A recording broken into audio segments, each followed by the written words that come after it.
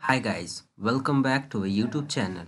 So in this tutorial, we're gonna learn how can we change the brightness and contrast in the image that we have imported in Microsoft Excel.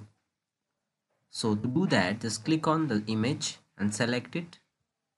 And then this extra tab will be created by the name of format, that is a picture tool. Just click on that. And just after clicking in this adjust group, we have an option that is contrast. Just click on that, and this second option that we have, brightness and contrast. When you keep your cursor over there, then you can see the preview on your actual image, that is how much is the brightness and the contrast. You can see the amount here, that is here -20% and -40%. If you move to this side, then it will show that the brightness is normal but the contrast is -40%.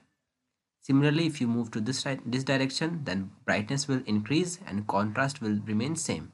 Okay, so actually by moving this direction horizontal, your brightness will change, and if you move top to bottom, that is vertically, then it will show the contrast difference. Okay guys, so for example, if I select this one, brightness 40% and contrast 20%, all positive, just after clicking, this will be applied guys.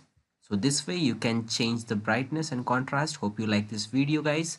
Thank you.